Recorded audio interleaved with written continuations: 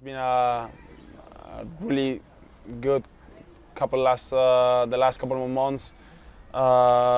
Great results. Really, I mean, it was really demanding. You know, the Roland Garros and Wimbledon playing great matches. I was probably down physically with a few pains, and that I have to take care about it, and that's why I had probably more days just to recover and not doing anything. But yeah, honestly, I'm really pleased about the last three tournaments that I had. You know, getting my first medal in the Olympics and obviously 2 more Grand Slams. It has been really great.